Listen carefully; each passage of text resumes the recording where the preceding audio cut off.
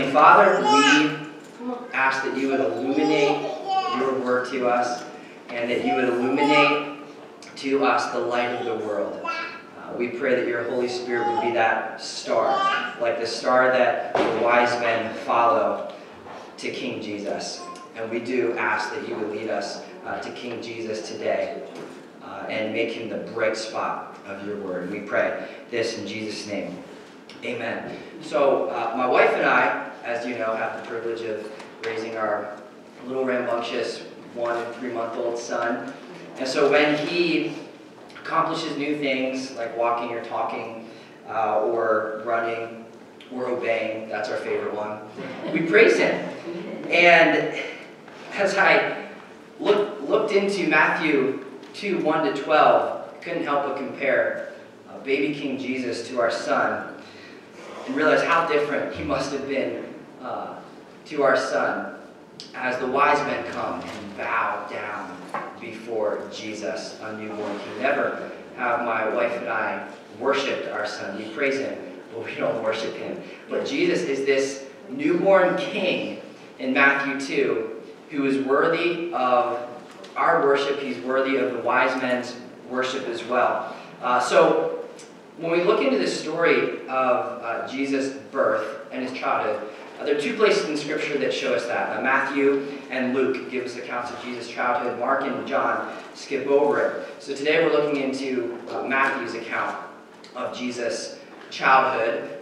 Matthew records the wise men and Luke records the shepherds. They're actually two different accounts. So we'll be looking at these wise men characters. When you look at Matthew 2, 1 to 12, you'll see two things that I think should pop out to you. You'll see these king-like figures as the main characters. And then you'll see worship as the main topic. And that's what Matthew chapter 2 is all about. Kings worshiping this newborn Savior, Jesus, the King. I want to suggest that when we look at Matthew chapter 2, that we look at it as a drama written and directed by God. Not really fit for Christmas pageants, even though we try to duplicate the Christmas story into pageants. But this is a story directed by God. And you can see that with these three different prophecies that are fulfilled. You have Micah 5:2 that you can see in verse 6, where Jesus Christ's birth and birthplace is prophesied. And then in Isaiah 60, verse 6, this Old Testament verse connects the wise men to Jesus. It says, "A multitude of camels shall cover you, the young camels of Midian and Ephah. All those from Sheba shall come. They shall bring gold and frankincense, and shall bring good news, the praises of the Lord." You can see that being fulfilled as these wise men come. The Numbers 24:17 is also a word from God that is fulfilled, that was written years and years before this point, and it connects the star to Jesus' birth. It says this, "I see him, but not now. I behold him, but not near. A star shall come out of Jacob, and a scepter shall rise out of Israel. It shall crush the forehead of Moab and break down all the sons of Sheth." So I give you those prophecies in order to say that only God could have directed this. This birth story of Jesus was a long time coming. It was perfectly planned by God. So with that being said, let me give you an outline for moving forward. In these 12 verses, we're going to have two scenes. We're going to have scene number 1 in verses 1 and 8, which takes place in Jerusalem. So imagine the curtain pulling back and you see Jerusalem with wise men from the east rolling into town with dust all over their clothing, probably dark with the sun and weary, probably slumped over from a long journey. And then, and the topic is how these magi are seeking to worship Jesus. In verse 2, they say, "We have come so that we can worship the King." Scene number 2 transitions in verse 9, where we move from Jerusalem down to Bethlehem, from the urban to the rural. And finally, we see the wise men finding worship. They're seeking to worship Jesus. They find worship himself. And I hope that we kind of go along this journey with the wise men today as we seek to worship him, and we indeed find him, and we do worship him.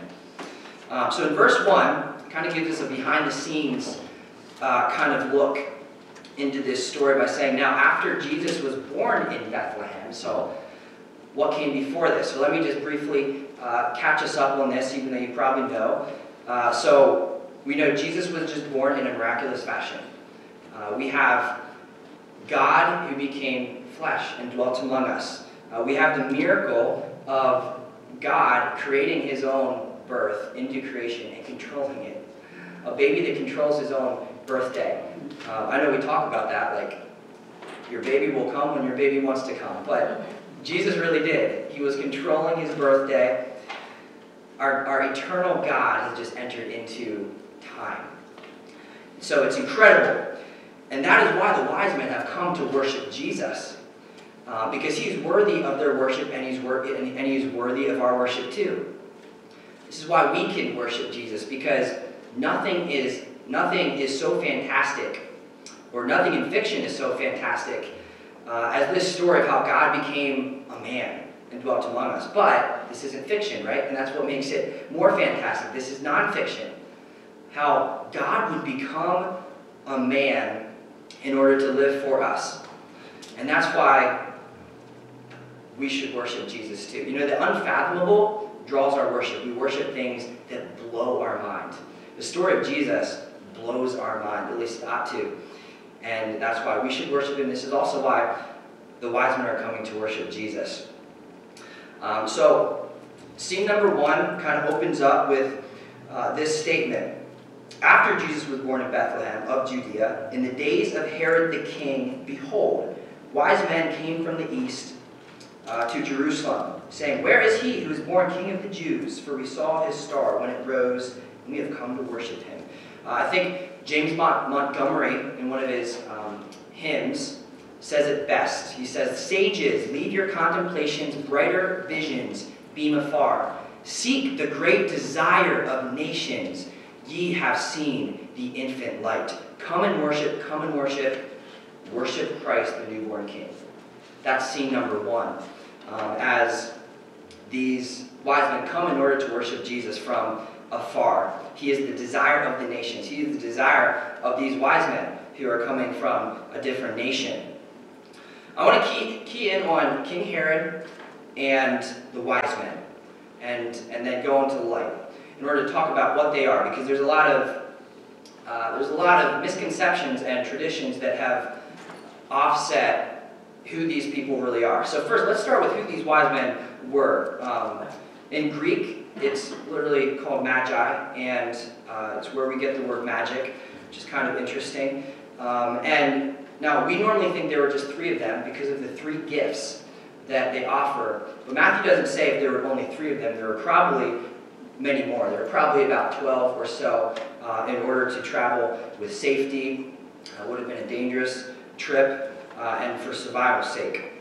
I don't know if you've heard names given to these wise men, Melchior, Caspar, and Belshazzar. That's tradition. I think it sounds like characters from Aladdin, but the Bible doesn't say, okay? If we were going to gauge this story from a Christmas pageant, then the wise men would arrive in Jerusalem at the same time as the shepherds. But these are 2 different accounts. This is about a year or so after the shepherds witnessed the birth of Jesus. We know that for multiple reasons, such as Herod, who directly following the wise men and their trek to find Jesus, issuing a decree that demands that 2 years and down babies born in the land are exterminated. So we know that Jesus was between 1 and 2 at this stage when they actually came in order to see him. And as far as what the Magi were, we sometimes call them kings, and we were especially drawn to that title based on the hymn, We Three Kings. And they probably weren't kings, but they were king-like. They probably dabbled in astronomical observation with astrological speculation, and they were political characters of some degree. They were wise men, and that's actually a pretty good translation for what they are. They probably were counselors for the king's court. They played political and judicial roles in probably Babylon and Persia, which means these men were from a pagan nation. It's not as if they were Jews. It's not as if it's very normal that they would come and seek Jesus. So they're kind of mysterious men. They wear many hats. We don't know all of their background, but we know this. Jesus is drawing these men to himself at this point. And it brings great hope for us as we think about those people who we want to come and worship Jesus and encounter his incarnation and the way that we know him to be God and man. And it brings hope for us too, as maybe we don't come from Christian backgrounds, but we come from something else. God has an ability to draw all sorts of people to himself in very rare ways. Now, King Herod was a different kind of king figure. If the wise men were like good kings, King Herod is the bad king. He was a half-Jew because he converted to Judaism. He was an Idumean, whatever that is, and descended from Esau. He was set up by Rome as ruler of the Jews. And so Herod is an interesting character because he's actually considered by some, and probably definitely himself, as king of the Jews.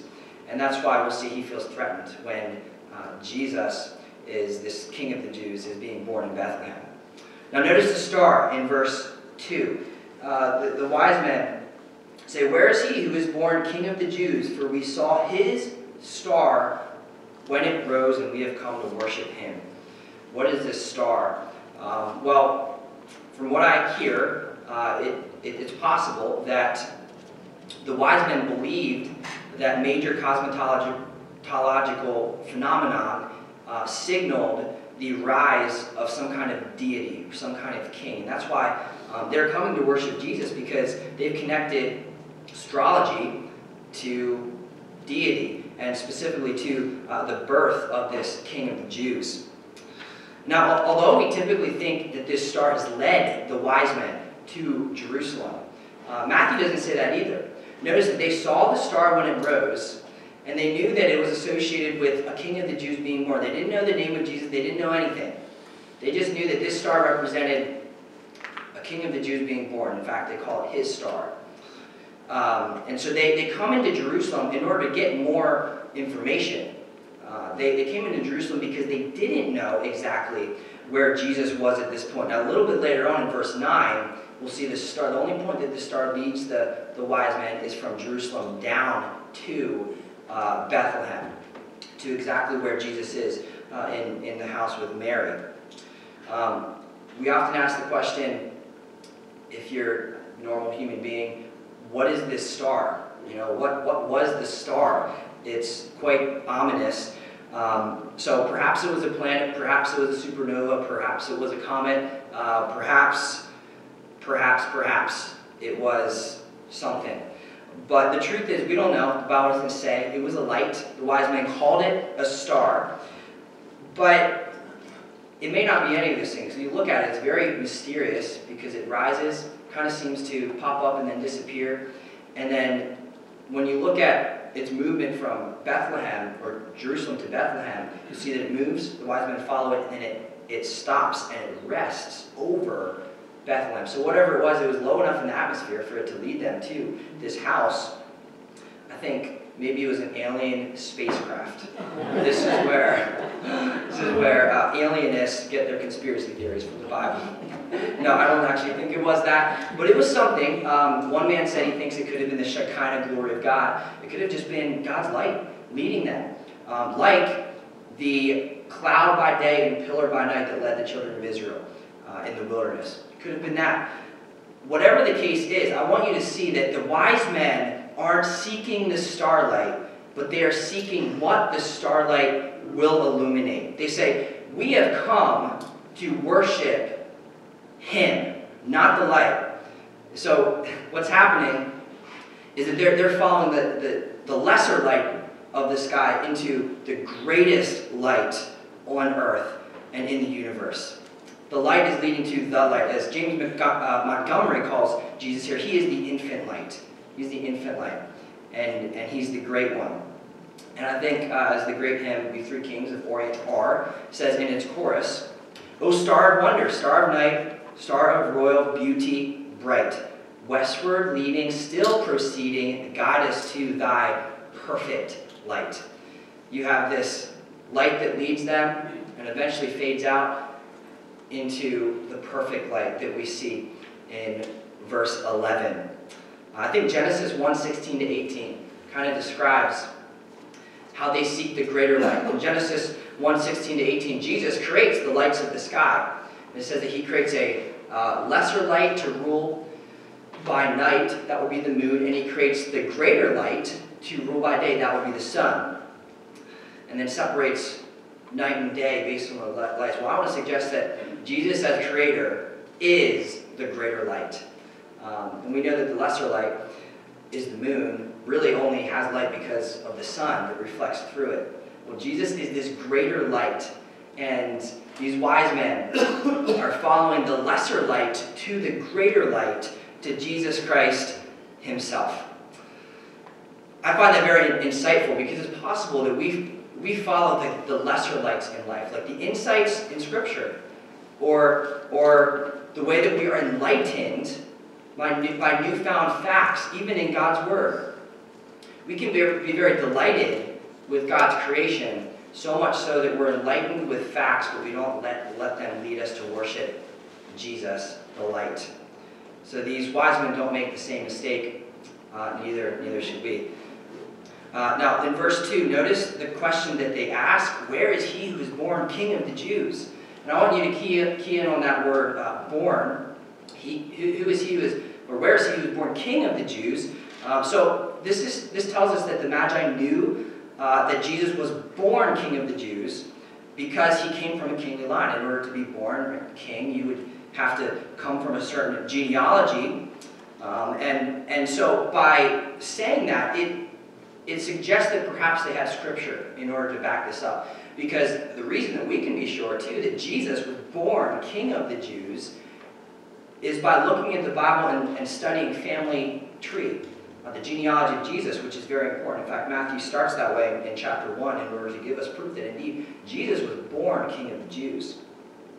So this prophecy of Jesus being born King of the Jews would have dated back to Genesis 49, 8 to 10, where Israel gives his sons, his 12 sons, blessings, and that creates the different 12 tribes of Israel. Judah is given the allotment of king.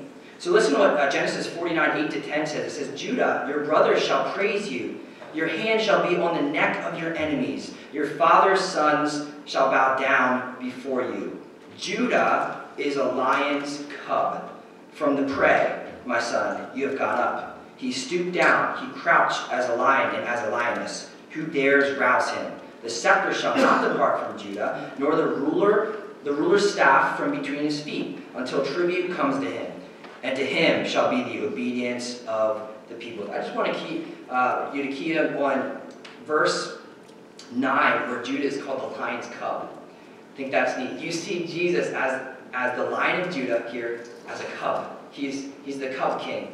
It reminds me of Lion King, where this cub is born as king. And everybody comes around, all the animals of the animal kingdom, to worship, and they literally bow down before this new king. That's kind of what you have happening here. You have the kings from afar, the wise men, coming in order to bow down and worship the cub king, the lion king. The only difference, there are many differences, but Jesus is the perfect cub king, right? Simba was obviously not. So, like I said earlier, in order for these wise men to ask this question, where is he who was born King of the Jews, would have required some additional knowledge for them to know that. I don't think they were just getting that from a star. I don't think it was just general revelation, even though, for instance, Psalm 19 says that creation speaks a type of language that brings glory to God. I don't think they could have understood this without some scriptures. They probably even had access into some Jewish people who had migrated from Jerusalem, And so you can just see that general revelation never leads to Christ alone. We need his word and we need his people. Romans 10 is a classic example of that, where it says, how can they believe in Christ without somebody being sent, without somebody preaching, without the word of God being spoken? Because faith comes from hearing, and hearing through the word of Christ. So I think these men did have some scripture that brought them to Jerusalem, but they connected it with the star. Maybe they knew that Numbers 24 prophecy. But now let's look at their purpose, which is to come into Jerusalem to worship Jesus. They spell it out. We have come to worship him. So what is worship? Well, in the context of this, let me say that worship means acknowledging and identifying a king in your life, responding to him and seeking him. That's worship. We all have authority figures in our life, and that either symbolically or literally.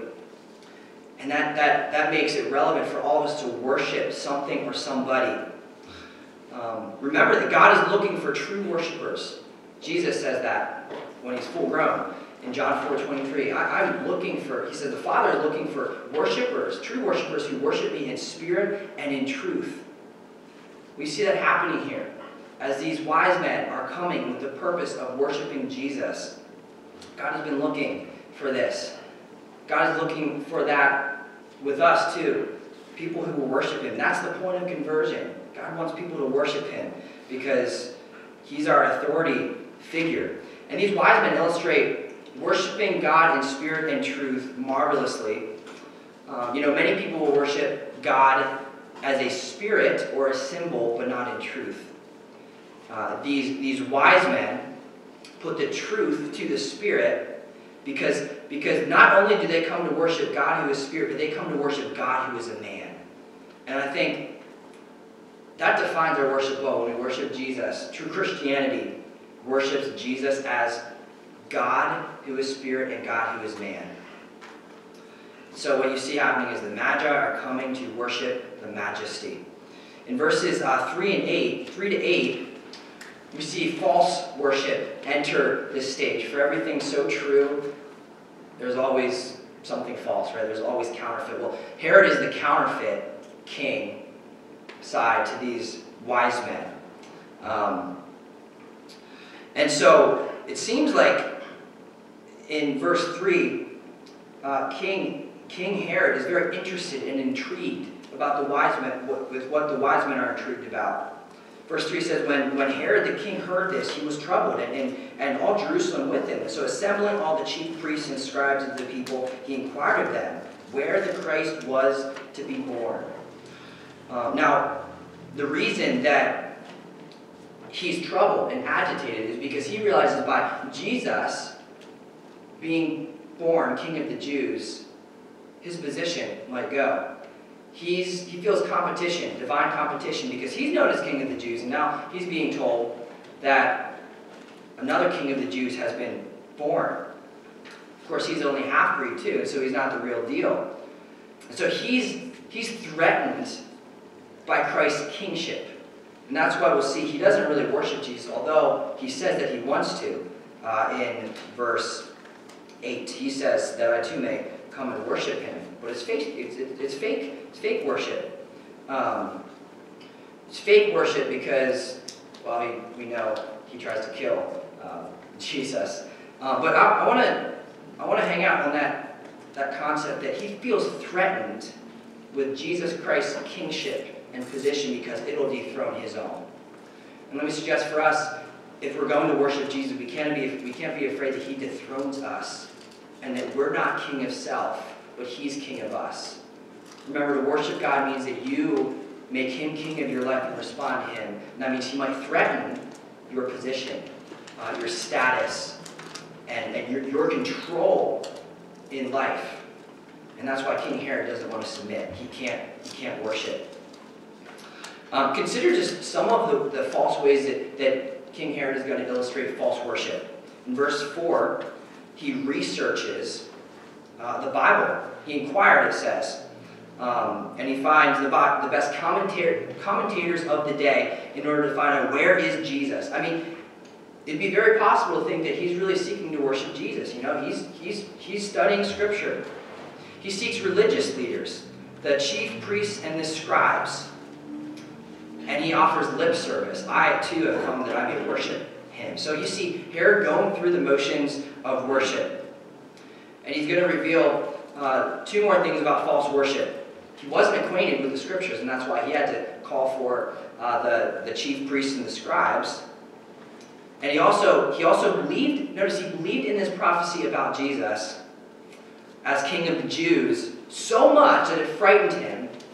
And he sent the wise men on a mission to find the baby for him in verse 7. So here you have a man who's saying, I've come to worship Jesus, but it's fake.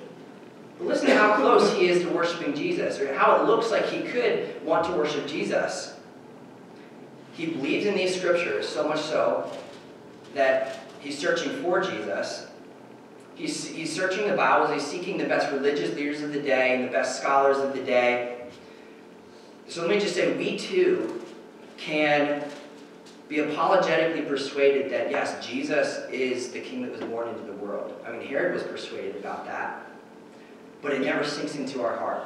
We can be persuaded that the Bible is true with our mind, but not allow Jesus to affect our heart like Herod. You'll notice too that Herod doesn't draw near to Jesus.